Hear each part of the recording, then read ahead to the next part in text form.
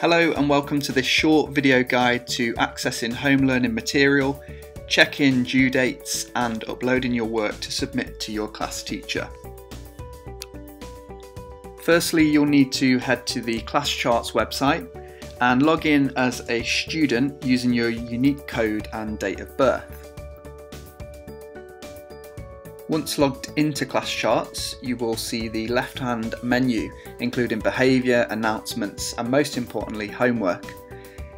When you click this, it will bring you to your to-do list, whereby your teachers will set all of your online learning material. By clicking this calendar, you can organise your homework for a specific date, week, or even month to help organise yourself. From your to-do list, you can select Show by Issue Date or Show by Due Date to help organise your time.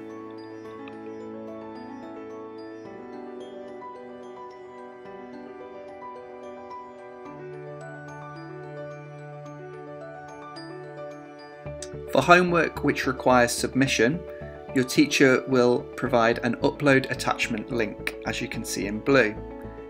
This allows you to go through your computer, to your documents, and to find the saved piece of work that you've been working on for that session. If you select this document and then click Open, this should make sure that your teacher receives that piece of work. Finally, the announcements section, which may be new to you, is a way that your class teacher can communicate with the whole group, including your parents.